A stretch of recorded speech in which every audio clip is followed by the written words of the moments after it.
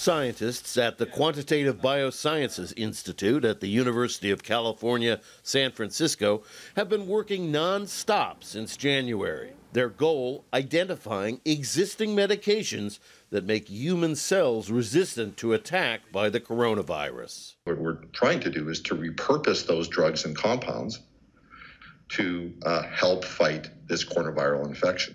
It's called host-directed therapy. The host, in this case, is us. First, scientists had to extensively map the virus's genetic code and the parts of human cells that it latches onto. We identified 332 different human proteins that were talking to the approximately 30 different viral proteins. So these are proteins that we think the virus needs in order to hijack our cells. So from this analysis, we identified 69 different drugs and compounds, 27 of which are FDA approved. And we need to test those to see what effects they have on infection.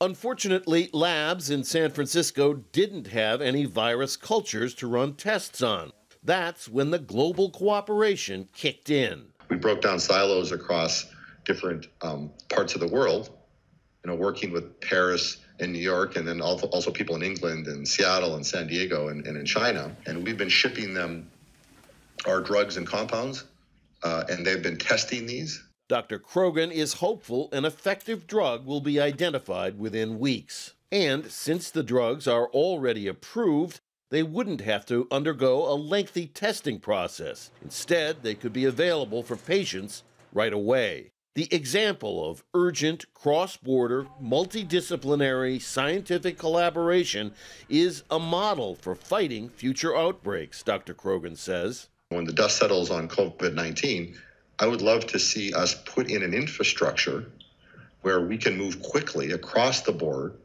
breaking down these silos so that we'd be in a better position to tackle COVID-22 or COVID-24 or another virus.